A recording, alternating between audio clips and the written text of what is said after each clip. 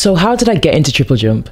So quite a few people have asked me, Naomi, how did you get into triple jump? And to be fair, I've answered a couple of times, but today I wanted the people who've been part of my journey to kind of say what their perspective is. What part did they play in me becoming a potential Olympian? So I arranged a couple of Zoom calls and yeah, here's my journey. Wow. How did you get into triple jump? Well, as far as I can remember, you were doing sports at school. You're doing sports at school, you're running, and you were quite fast at school. I think I wanted to encourage you to do a little bit more after school. So I remember asking you, do you want to continue with your sports? And you said yeah. So I said, should we just ring one athletics club and see if there's any spaces available? And you said, okay then. So I rang, if you remember rightly. And they said, yeah, there's spaces available. Can you come today? I remember every single year saying to your mum at parents' evening, please take Naomi somewhere, like do something with her.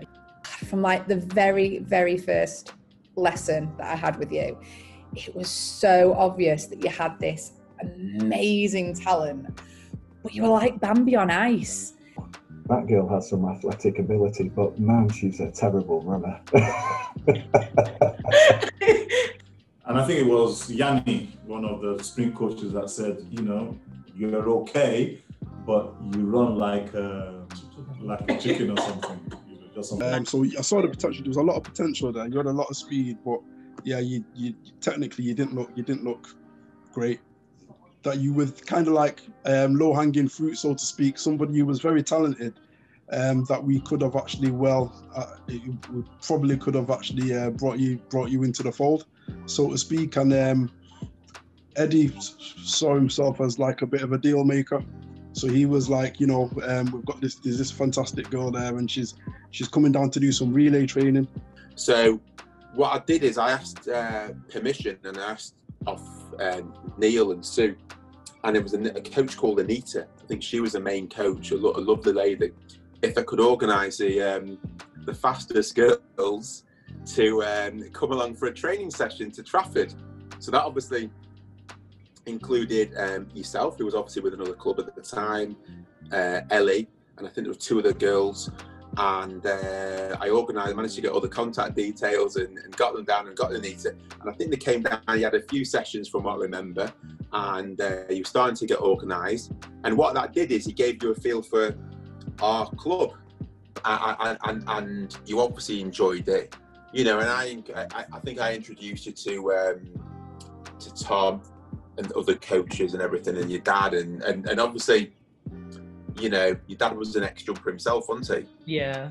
And maybe because I had also done triple jumping in my younger days, I kind of like had a tiny bias for you to do triple jump as well. So yeah, for me it was like, this girl's good, and she looks like a triple jumper. This could be a great experiment. And then it transpired your dad was a triple jumper, so you knew what you were doing. And I went back and looked at Power 10 and seen that you'd done a triple jump for Salford and went, 9 meters?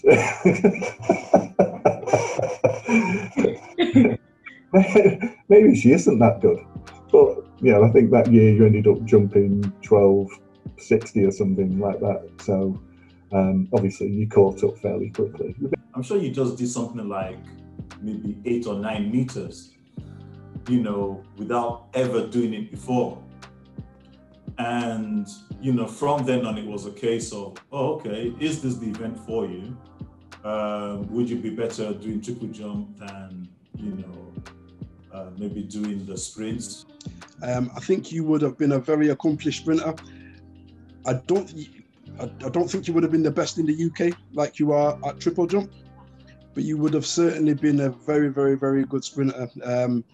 Your attitude, your application, your industry, everything that you actually bring to the table for triple jump, those attributes were there, in the sprint training. I think Nathaniel was playing football, and he was doing quite well with his football, and I think you also just needed a challenge, something that will also challenge you to to, you know, to move forward and, you know, to do something.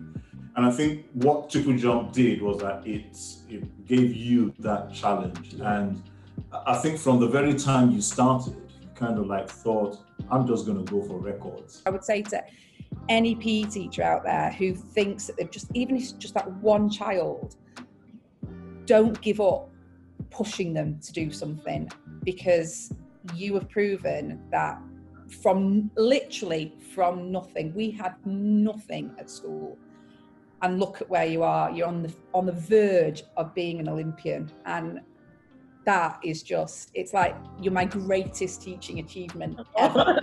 And it's absolutely phenomenal. So anybody out there that's got children that just show whatever sport it is, a little bit of talent, invest a little bit of time, invest a little bit of energy, and encourage them to do as much as they possibly can, and look at what they can achieve. Been a lot of people who have, you know, helped along the way. Without them, how would you be where you are now? So obviously we have to give thanks to everyone who's been involved from the very beginning, from the school teachers, PE teachers, obviously your coaches, everyone, your agents, everyone who has been involved through your journey. You know, we're really, really grateful and happy, you know. I think it's really important to acknowledge the people who've helped us to get on this journey.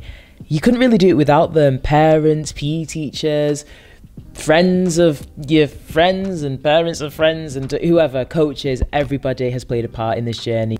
I hope you've really enjoyed this video. Be sure to subscribe to the Team GB channels. And follow me on Instagram. Go on, Naomi Ogbeta. Go on, give us a follow. Why not?